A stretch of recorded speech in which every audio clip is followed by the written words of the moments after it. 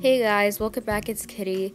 So, as you saw from the title of this video, today I will be ranking the historical characters from American Girl, including the best friends. I was originally going to do the Girl of the Years, but since it's only going to be a couple more months till the Girl of the Year 2021 is out, I'm just going to wait till she's out and rank them all.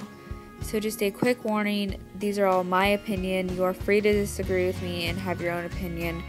But without further ado, let's get into the video. Guys, it's Editing Kitty, and I showed this to Kat, like the final product, and she disagreed with a lot of my opinions.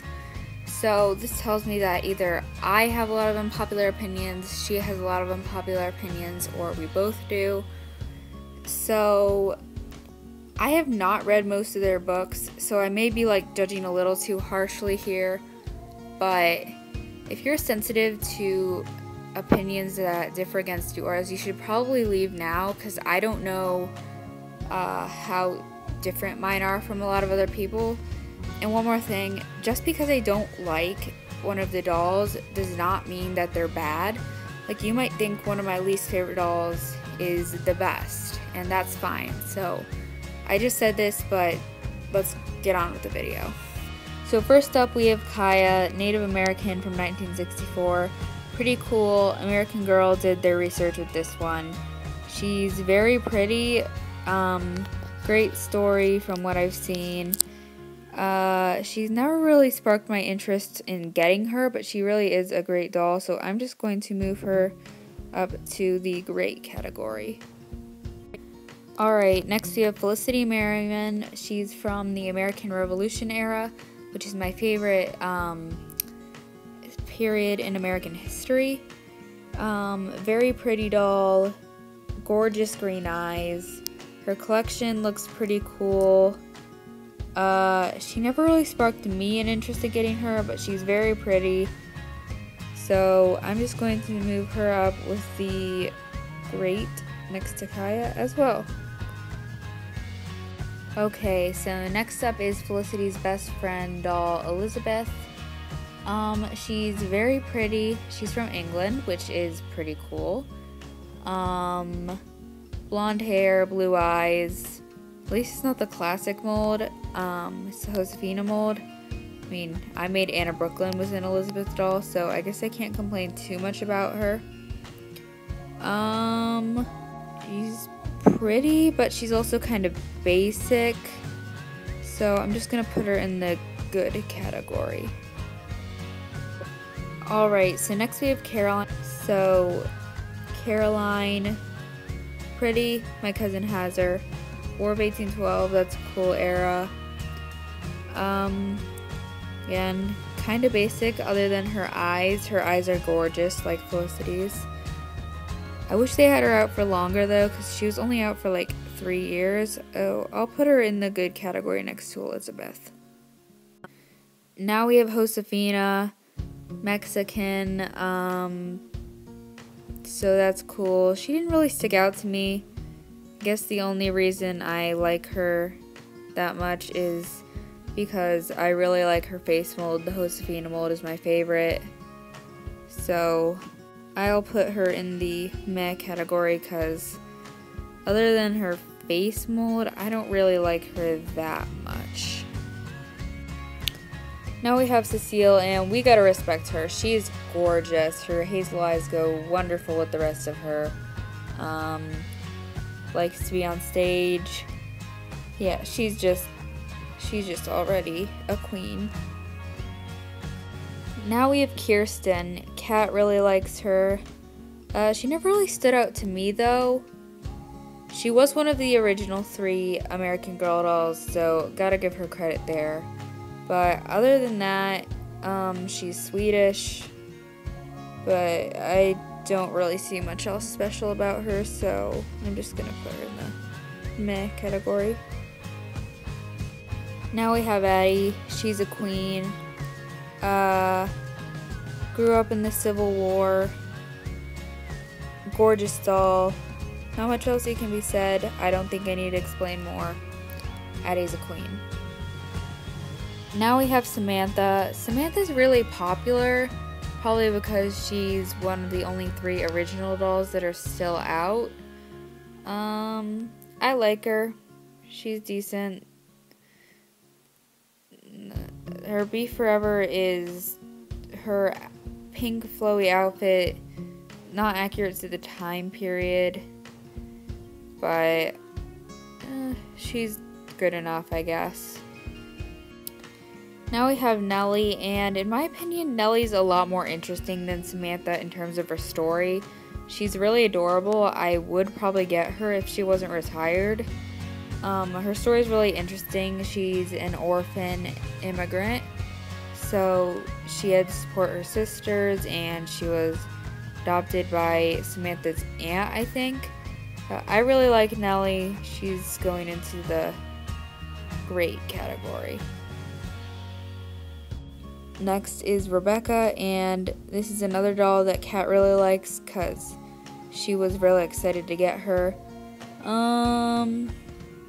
I like her enough. She's not my favorite, but she is really pretty. Interesting story. She wants to be an actress into theater like me, so I'll just put her in the good category. Kit is the only historical that I own, and you gotta respect her. So, great story, unique look. There aren't that many dolls that have bobs like Kit. So yeah, Kit's a queen. That's all I'm gonna say. Ruthie's almost as good as Kit. Wants to help Kit because she comes from a richer family than her. She's pretty unique too. So she's almost as great as Kit. I'll put her in the great category. Now we have Molly. She's the historical doll that I want. She's really pretty. I'm going to put her. I'm not quite sure where to put her. I'm just gonna put her in great. So yeah, World War II. One of the originals. Friends with Emily. So yeah. Emily's pretty great too. World War II again, staying with the McIntyres from England. I'll put her as a queen. Nanea didn't interest me that much. She's from Hawaii, second Hawaiian doll, bombing of Pearl Harbor, and she has a unique face mold which I'm not in love with. I'm okay with her face mold. I know a lot of people like it, but I don't honestly like it that much. So yeah, she's just good to me. I'm just gonna be honest, I don't like Mary Ellen that much. She's pretty, I guess. She's from the 50s, which is cool. She has a couple cool set pieces, but that's about it. I don't like her that much. I like Courtney better, which I'll explain when I get to Courtney. Melody's a queen. She sings. She's from the Civil Rights Movement. So yeah, not much else to be said. Melody's a queen. Julie's boring. I'm just gonna be honest. She's, her blonde hair is iconic. That's about all she has going for her. She wants to play basketball, but the school won't let her. I know my cousins like her, but, she's just boring to me. Ivy is the last queen I'm gonna put on here. She has to choose between gymnastics and her Chinese heritage, learning about her Chinese heritage and her family, which I think is pretty cool. She's unique and a lot better than Julie in my opinion. So yeah, she deserves the queen spot. So last we have the newest doll, Courtney, and I like Courtney. Like, her story is really good because I saw the stop motion movie. Her collection's great. The only thing I wish was different is I wish she had a more unique look. Like, she doesn't look as much like Mary Ellen as me and a lot of other people thought she would, but she still kind of looks like her, and kind of wish she would have been a little more unique in terms of appearance. But other than that, I like Courtney. So this is from editing Kitty, but I didn't, something happened with Murray Grace's, audio, like, combined with Cecile's, so I don't know what happened, but I'm re-recording it right here. So as you can see, I put her in the great category. I really like her face mold. It's unique. I like how she's shy and quiet, and she's from New Orleans. Yeah, she's great. One last thing, I think I may have judged Kirsten a little too harshly. Now that I think about it, she is pretty cool. She's one of the originals. She's an immigrant. So I'm going to move her up to good right under Molly. I don't think I'll change anything else. And again, these are my opinion. Feel free to disagree, but I think this is my final opinion. So that'll do it for this video. I hope I didn't offend anyone. I'll see you guys in a couple of weeks. Bye!